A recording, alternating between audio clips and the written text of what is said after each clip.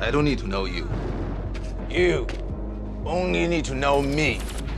I will be the one.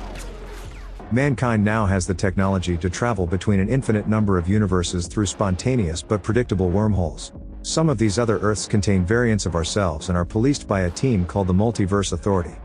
Inside the Anubis universe, the L.A. Sheriff's Department is currently in the process of transferring the infamous Lawless. Sergeant Siegel leads the violent criminal when another attempts to kill him, showcasing Lawless's incredible strength. The moment the team reach the garage, an unseen attacker headshots Lawless straight through his visor, killing him instantly. Armed with M26 mass attachment prototypes that were unreleased when the film was made, a pair of advancing agents are taken out before the shooter reveals himself to be a variant of Lawless. He displays exceptional speed, strength, and a disregard for physics, all derived from hunting down and killing a number of his variants. After defeating the garage of officers in real-time seconds, Yulaw flees the scene and is chased through the city at a casual 50 miles per hour. His ability to leap great distances as well as great heights allows him to evade the local police, but two agents of the Multiverse Authority have tracked him down and continue the chase. M.V.A. Agent Evans has only been on the job for 2 years and is told by his partner Harry to bring Yulaw in alive, then empties his entire clip at him the moment he's able. He locates the criminal waiting on a wormhole to another universe and jams his signal. Even with the new guy having the drop on Yulaw, Harry decides to hit him with a car just to be sure, and the two begin their trip back home. Accessed by a simple wristwatch, a wormhole opens up above them and the three are torn down to their molecular level and reassembled in the Alpha Universe. Laying in the middle of the M.V.A. headquarters, the two agents are left to recover while Yulaw is put on trial for his crimes. In his travels, Yulaw has killed 123 variants of himself, including Dreadlocks and Blondie, and in doing so has absorbed the life force and the combined power of 124 Jet Lis. Yulaw spends his incarceration training as Xing Yi when visited by Harry.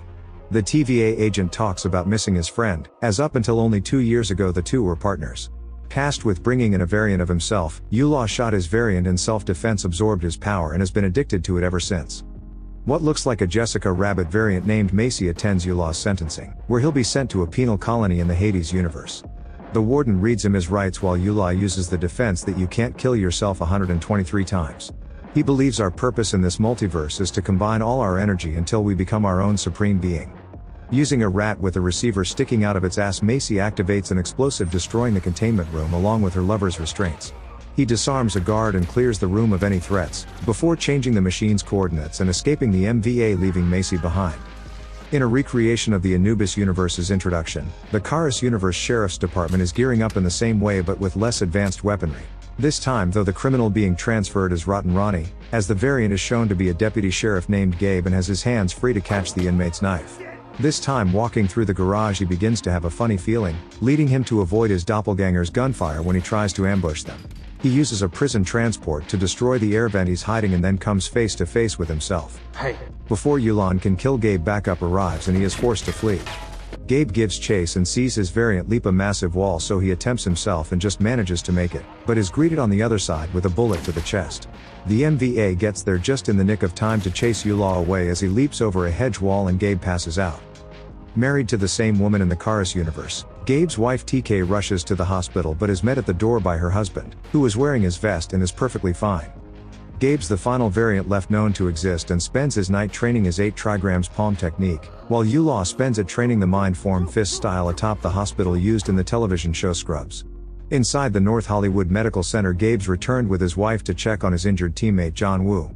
D'Antoni says he didn't even make it out of the parking lot tonight, while Bobby is a variant of Lawless's archenemy from the Anubis universe. Officer Yates asks for a description of the assailant, but Gabe tells him it was too dark, not wanting to come across as crazy, then confides in TK that his attacker was identical to him in every way.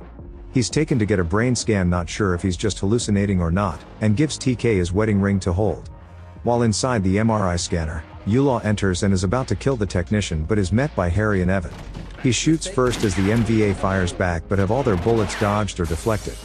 Gabe frees himself from the machine and assists the agents, with a few kicks and the activation of the gigantic magnet removing the criminal's gun from his hands. But when Harry attempts to arrest his old pal, he destroys the scanner with an elbow and escapes in a cloud of smoke while killing an officer on the way. The local police see Yulaw on the cameras and assume it's Gabe gone mad, but when trying to arrest the real Gabe, he overpowers and handcuffs the entire team except for Yates, who instead has his shotgun bent before being pushed into an elevator. Harry sees this and realizes that Gabriel shares in Yulaw's power, and will therefore double in strength should they kill the penultimate Jet Li. To uphold M.V.A. protocol despite Evan claiming that it's shite, the two are now tasked with bringing in both variants to maintain the balance. They split up with Evan going after Gabe, who escapes in an ambulance, and Harry taking Yulaw, who escapes in a body bag. Harry easily outwits his former partner, predicting his escape through the morgue, while Evan is caught onto by Gabe and forced to explain who he is. He tells Gabe about the multiverse and the agent's ability to predict black holes to use as bridges between them. Harry warns his old friend that some people believe you explode when all variants are inside you, but Yulaw is in the camp of people who believe you ascend into a god.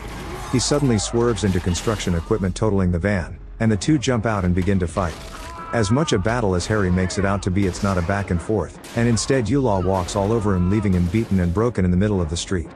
A bloodied Harry pulls out an explosive intending to blow them both sky high, but is beaten to the button and has his neck broken. Knowing that his partner's dead, Evan's about to kill Gabe to maintain the balance but decides to help him instead. 3 local police arrive at the crash and try to arrest Yulaw, but in seconds he knocks 2 off their bikes and kicks them across the street, then using a bike he swats them away like flies. The final officer he slips the bullets of, then claps between 2 bikes before stealing his vehicle. He goes to Gabe's home where TK believes him to be her husband and makes officers wait outside. When he asks her to grab a pistol, she sees another potential husband and runs Exhibit A through a test. Not knowing where they spent their first date, TK knows he isn't Gabe, but gets her gun snatched as an entering Bobby is shot dead. Not able to get inside in time, Gabe watches on helplessly as Yulaw kills his wife and escapes police capture by leaping out of the window and then mistaking Gabe for the killer. A few minutes later, Evan locates Gabe overcome with anger and they pull into a service station. Evan produces his M590 with all the bells and whistles, including an explosive warhead inside every bullet with Yulaw's name on it, when Gabe shows that he plans to just kick him in the head. Just then the attendant comes out, showing to be one of Harry's counterparts, so Evan uses this chance to tell his dead partner what he couldn't before, that he's thankful for his teachings, which just confuses the heck out of Ari. After telling Gabe the third belief that combining all of one's energies may destroy the entire universe, Evan takes him to a nearby factory with the plan of sending Yulaw through its wormhole that opens in 10 minutes. In a trap, Yulaw uses the reactivated explosive to destroy a room they're standing in, and melts the metal in a way that divides the two heroes. Evan is the first to face his partner's killer, where he has his ankle broken but escapes. Yulaw runs him down and after putting a beating on him again is about to kill Evan, when Gabe shows up for the final showdown. The villain rips his shirt off to differentiate the two and they go at it, with all the displays of martial arts prowess you'd expect from a Jet Li versus Jet Li fight, despite the less dominant in each scene being one of a number of stunt doubles just with their faces painted green. Gabe is easily outstruck in nearly every collision they have as he descends to the factory floor, taking a beating on his way down. When Yulaw lands what should be a bone-shattering double punch, he believes he's ascended, but Gabe's not dead. Still needing vengeance for his wife, Gabe rises back up and focuses less on fighting angry and more on the martial arts. Using his Bagwajong and some physics-defying maneuvers, Gabe begins to get the upper hand. Due to collateral damage and cinematic necessity, the factory begins to blow up around them, as they fight in real speed with slow motion surrounding. They soon go slow motion themselves for some serious facials when Gabe lands this kick, sending Yulaw flying. This entire time Evan's been hiding away and shouts out 30 seconds until wormhole, when Yulaw retrieves an axe but is instantly disarmed and finally defeated. Gabe drags himself over to the checkpoint, when an explosion splits them up, causing Gabe to have to remove his burning shirt, but he isn't able to get away before the wormhole opens, sending all 3 to the Multiverse Authority in Alpha. The M.V.A. supervisors fooled by Yulaw into taking Gabe to the electric-looking chair. They're just about to send him to the Hades universe when Evan regains his senses and notices the imprint from Gabe's wedding band. The two are swapped over and Yulaw's teleported to the Stygian penal colony in his most painful teardown yet. The M.V.A. prepare to send Gabe back to his own universe, where he will be put in prison for the atrocities Yulaw committed. But Gabe doesn't care, as he has nothing left to live for anyway, and this was always going to be his final destination. Recalling Gabe's story of how he first met his wife, Evan takes over operation of the machine and redirects his wormhole to a universe set in the past. Gabe begins to relive the greatest day of his life, when he took an injured dog into a veterinarian clinic and met the love of his life, TK, and with all other Jet Li's dead, he can just slide right in. Meanwhile, Yulaw wakes in Hades' pen surrounded by dozens of the Deliverance type. He declares that he's nobody's biatch and that he will still be the one, then proceeds to kick the crap out of an entire army of charging prisoners atop a pyramid like he's a predator slaughtering aliens. And the movie ends. I am Yulaw! I'm nobody's bitch! You are mine. So you made it. I appreciate your time. I couldn't have done it without you. Tell your mother I said thanks.